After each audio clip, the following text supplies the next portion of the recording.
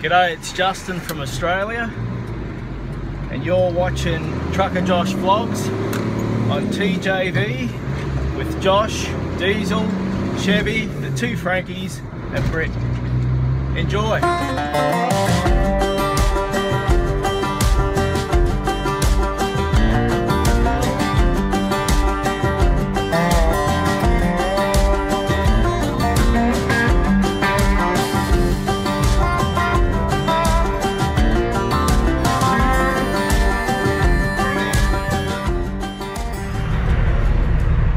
Good evening, everybody. It's evening already. I haven't filmed anything today. You want to see the load I'm working with? We're in Fargo, North Dakota at the Flying J. I just had a shower. There's a little bit of work tying this all down. So, worked up a bit of a sweat, but now I'm all clean. It's a bit windy. Don't mind the wind noise. Try to block the wind for you. This is the load I have.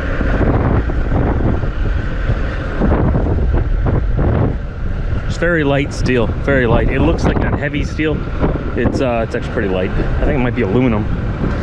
Let's check the paperwork, but I don't think it's aluminum. I don't know. All I know is it's going to L'Atelier, Manitoba. I'm in Fargo, North Dakota, and we need to get going. I've been in a rush all day, even though I don't need to be in a rush.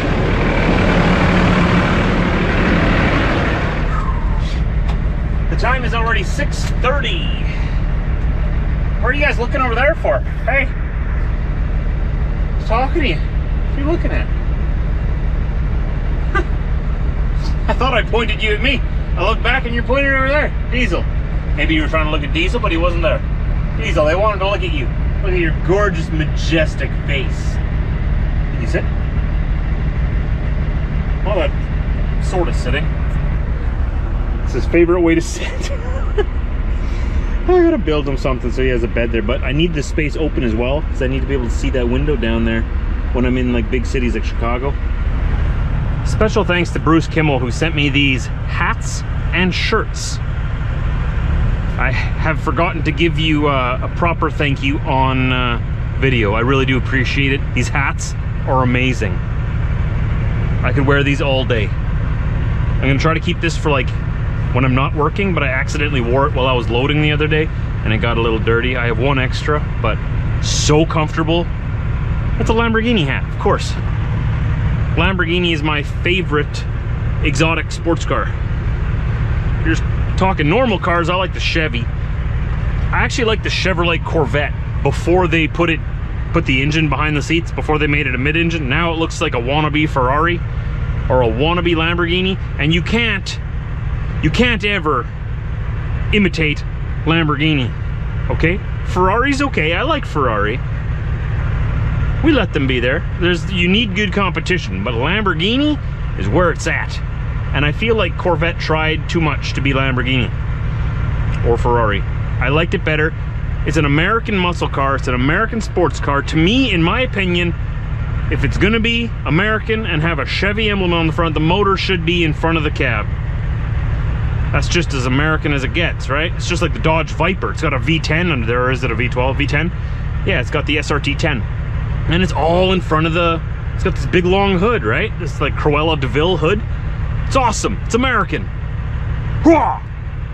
You put the engine in the back, now you look like you're trying to be Italian. And I can't even do an accent, so that was my failed attempt.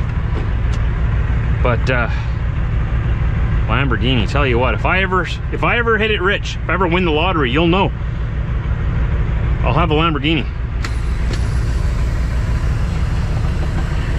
And the rest of it I'll put into investments that'll actually make me money. Because the Lamborghini is expensive, it's expensive to maintain, it's expensive to service, and it depreciates. But if you can, why not? Let's get out of here. I'm in a bit of a hurry. Trailer is still attached, just like I thought it was. Very nice. We're gonna turn around to our right here.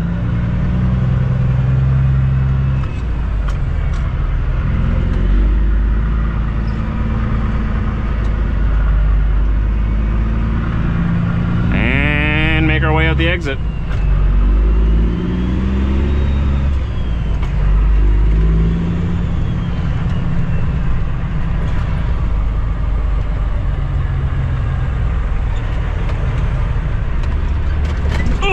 Oh, my poor alignment. Oh, I gotta watch it on those potholes.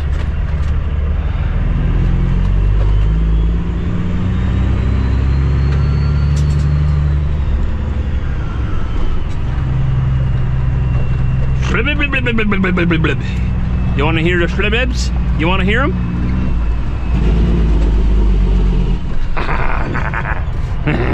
Okay, we'll turn them off now. We're in town. Right, Diesel? That was awesome, man. You got me all excited. I know, right? Jake brakes always get me excited too. Okay, today, Junior, come on. Put that Mercedes in gear. Wow. Better safe than sorry, I guess. Sunday driving on a Wednesday. Or is it Thursday? It's Thursday, isn't it? Sunday driving on a Thursday.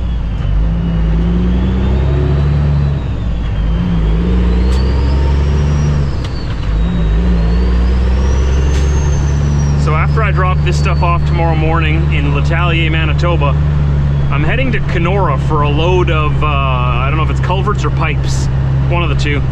Something round and hollow. I'm gonna pick it up and bring it back to our yard Friday evening and then go home for the weekend. We have another appointment with the doctors on Monday. Saturday we have a wedding of one of our friends. And Sunday I'll probably, I don't know, work on the truck. That's what Sundays are for, right? It's turning out to be a long clip, but I'm gonna take us all the way out onto the freeway. If you guys don't mind hanging out for a bit, we got the green light. I'm pretty sure they got the green turning light too. Maybe not.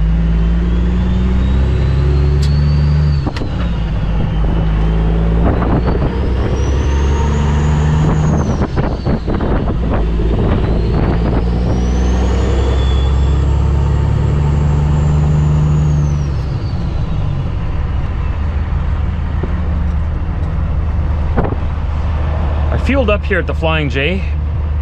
Fuel price for me was $4.85.9, or in all reality, for normal people, $4.86 per gallon US, which translates to $6.36 Canadian per US gallon, or $1.68 per liter Canadian. So as soon as I cross the border into Canada, the fuel price is about $2 a liter. It's about 40 cents cheaper just on this side of the border after all conversions are done. Per liter, I mean, that's 40 cents per liter, and I filled up for 432 liters. So that's quite a savings. If you think about it, you take 50 cents times 432. What was it, 216? No. Yeah, 216, right? $216 that I saved by fueling here. Did I do that math right? Come on, Josh. Break out the high school consumer math.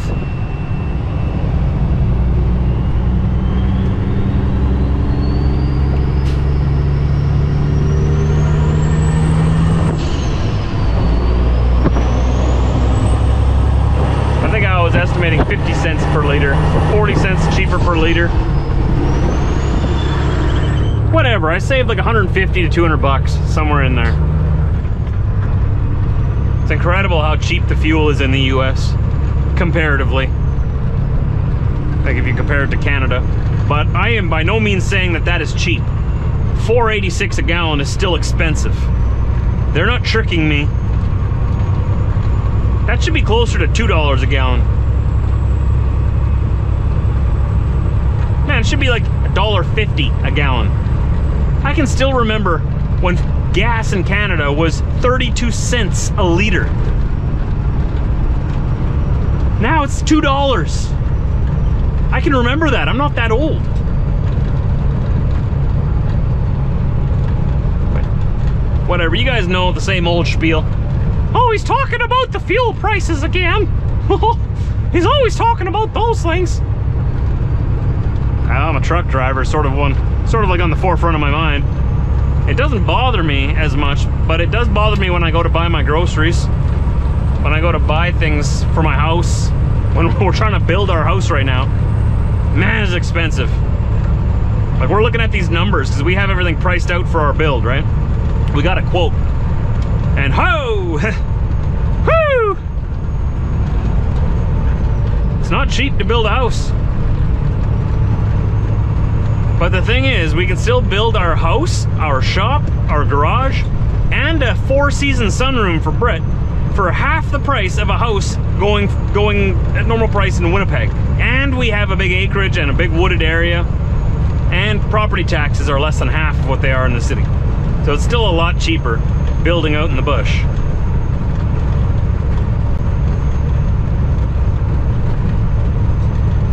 I'm gonna be building our garage, or at least I want to. I shouldn't say I'm going to be. I want to build our garage so that all the wiring for charging an electric vehicle is built in. And I'd love to have the wiring set up so that I can put solar panels on the roof one day, so that at least in the summertime when the sun doesn't go away, we can pretty much have free energy for our vehicle. We'll have one electric and one gas powered.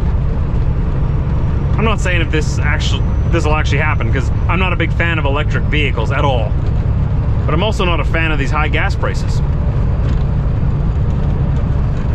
But you know what I've heard is with the gas prices, I mean, pardon me, with the energy prices going through the roof, I've heard the energy prices in Europe. That's insane.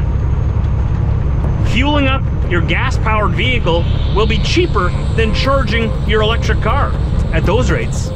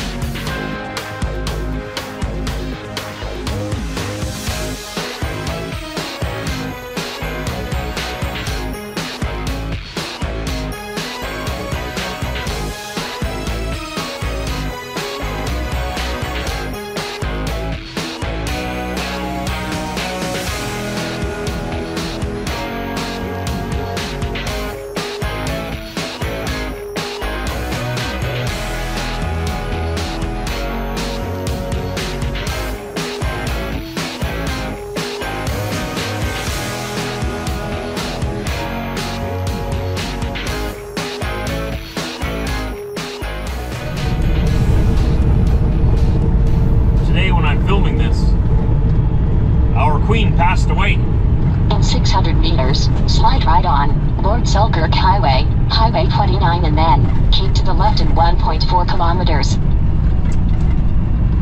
So as we approach the Canadian Customs, I'm expecting to see our flags at half-mast. Today begins an official protocol of 10 days of mourning across the Commonwealth, which is obviously the UK, Canada, Australia, New Zealand, and all of the other Commonwealth nations.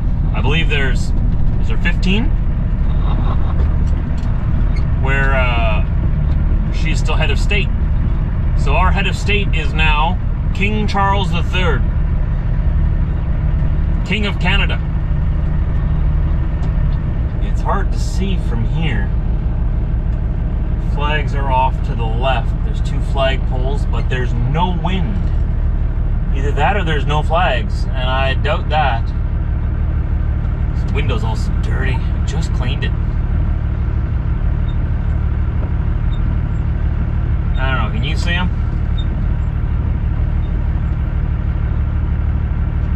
I can't tell from here. The Queen was Queen of Canada for 70 years. I've never known another monarch. I've never known another... I don't even know what happens now. I've never lived through the death of a monarch, of a king or queen. I know the official protocol. There's 10 days of official mourning now, and there's a whole bunch of government protocol and stuff that's happening for the funeral, the procession.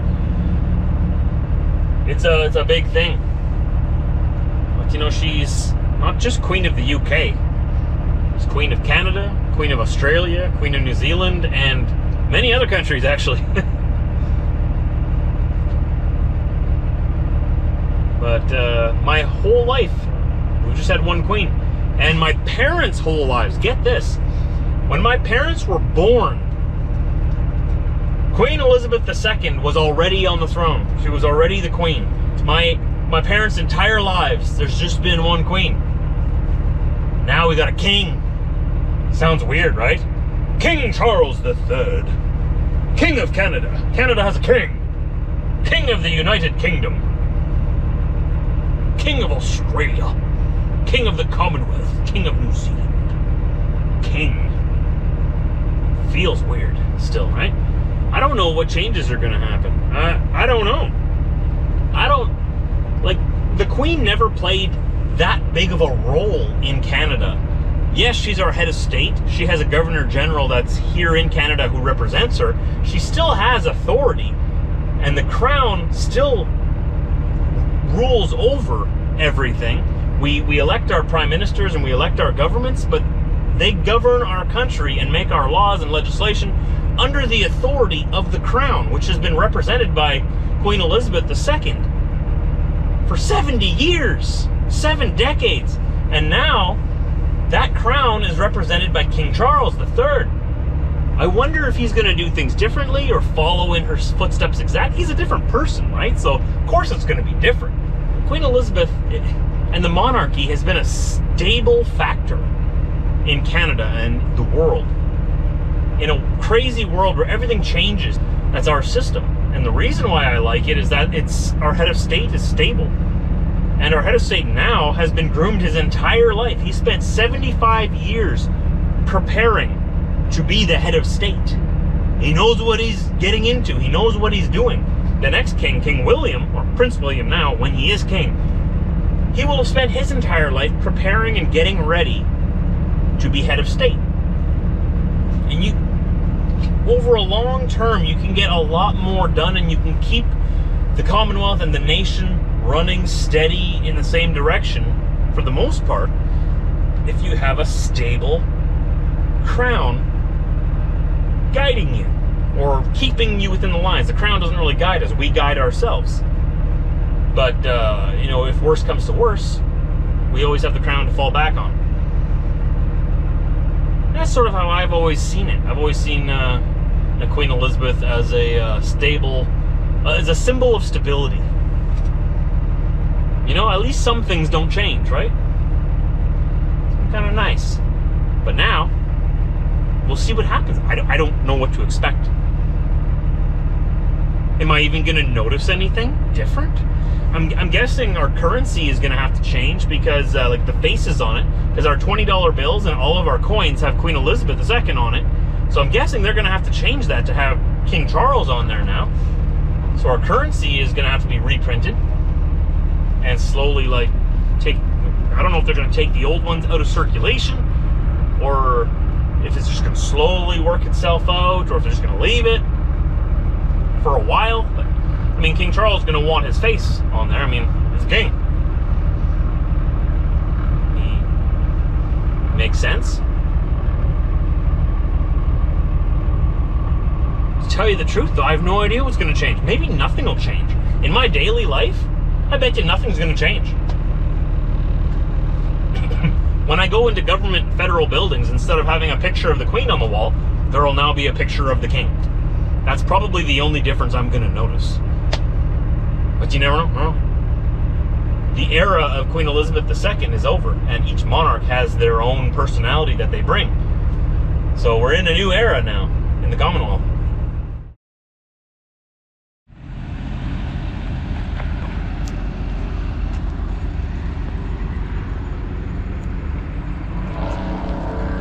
I know we didn't do much filming today. It's the morning time, and I'm just gonna wrap this up and say thanks for watching. We're here to unload. I'm second in line, as long as they follow the order we arrived in. If they don't, that's okay.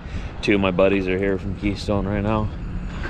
They got Pedro being unloaded there right now, and then we got Brian over there in my old KW. If you guys remember that from the very beginning when I started making vlogs, that was the first KW W9 I ever drove. Made me fall in love with W9s, and it led to this. So we're gonna get this unloaded. Tomorrow's vlog will start after this, so we'll have an empty trailer. I have to run to Kenora and back, and then I'm done for the weekend. So it's gonna be fun. I hope you join me. It's gonna be a whole bunch more fun if you're there. It's pretty boring if I'm just by myself, so I appreciate you guys hanging out. Old Blue appreciates it too, and Diesel. Where is he? Diesel? Diesel? 1 second. Diesel? Diesel? Diesel appreciates it too. Morning, guys. I had a good night. It was very nice. It gave me a good day. That's it, so. Very tired. It was a long day yesterday. Lots of work. I'm tired with you. Have a good one, everyone. I'm gonna go have a nap. Old man Weasel. Tell you what, first thing in the morning he's already talking about how tired he is. Okay, we'll see you guys tomorrow. Appreciate all you guys do to help me out with the channel. All hitting the thumbs up and sharing it with your friends. I know you guys have been doing that because we've been growing. So thank you very much. And I'll talk to you in my next video tomorrow. Kenora and back.